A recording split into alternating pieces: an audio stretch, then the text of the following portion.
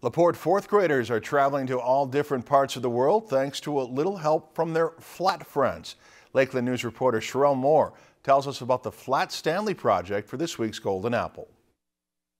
You have now visited the famous state for potatoes. That's right, Idaho. From murals in Australia to the slopes of Montana, Laporte fourth graders don't need a plane ticket to see the world thanks to the Flat Stanley project. I traveled to Duluth, Minnesota, and I went every place there. They took me to this Puerto Negra.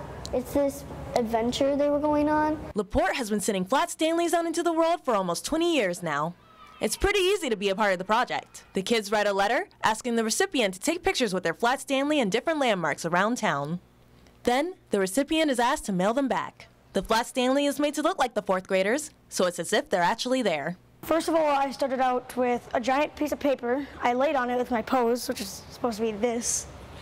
They color their clothing in realistically, and I make a picture of their faces that they can then glue on. With the power of the Flat Stanleys, the kids are able to travel anywhere their heart desires. All they need is a little knowledge of the U.S. postal system and some help from a friend or family member.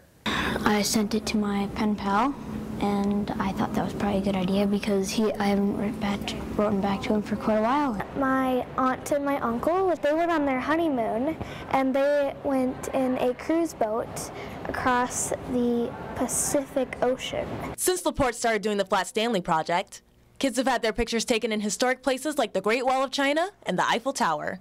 Seeing how far their classmates have traveled makes them think about other places they'd like their Flat Stanley to visit next. I would want her to go to Germany. That's where my uncle lives. I would rather go to Washington, D.C.